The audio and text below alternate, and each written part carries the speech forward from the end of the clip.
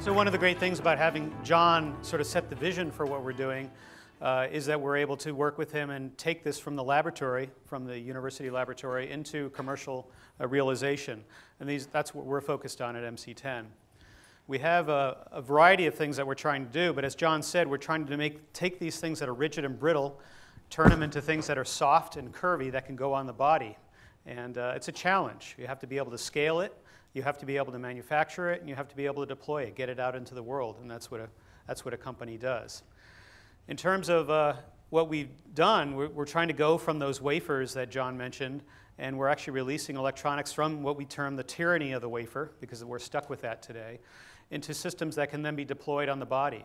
And there's so many different applications right now. Part of the great challenge we have, and it is a challenge, is being able to do this in a way that makes sense for a small entity like MC10 to be able to grow and flourish. And we have to pick and choose. So what I want to do today is show you two particular applications, one in wearable electronics, much like what John just showed you, and also an interventional device that goes inside the body and reveals various characteristics about the body as well. We can measure all kinds of things. You can see just this very small listing here of everything from ECG to EMG, heart rate, blood pressure, and so forth. The promise of this technology offers a tremendous amount of opportunities in many different areas. But right now, we're looking at some very variable types of things that cannot be done easily with traditional electronics, even the bricks and straps and so forth that John spoke of.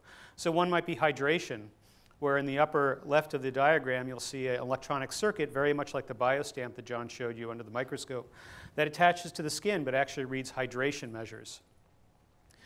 And most importantly, though, it's not enough just to simply measure that or even communicate that, but what do you do with that information over time? Ideally, you'd be able to store that, retrieve it later, perhaps use it for diagnosis at some point, store that in the cloud, take it from your smartphone. And this will enable clinicians, doctors, and so forth to be able to look at this data and draw conclusions from it and make not only a diagnosis, but therapeutic decisions about what to do about particular conditions. Now we're talking about systems here that are also for not only the elite athletes, the Olympians, the professional athletes who use this, but people who are sick or want to monitor their body because they may think that there's something going on. So there's many, many opportunities across this.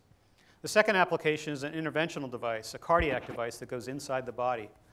And this, in fact, is a catheter that goes in the femoral artery in the leg, up into the heart, into the pulmonary vein, and actually takes readings from inside of the heart and is able to take those electrograms and form a picture of the activity in the heart in that area. The particular thing we're going after in this case is atrial fibrillation, which is essentially an electrical storm of the heart. So what do we do about that? Well, we can ablate to the tissue inside the heart, but in order to do that, you need to have a good notion of what's going on in the heart at that time. So this is a 45-second video showing a patient. This is conceptual. This is not happening today, although we have done a number of animal studies and other things related to this. But now as we follow the catheter into the body, the doctor is putting it into the femoral artery, up into the various passages all the way to the heart itself.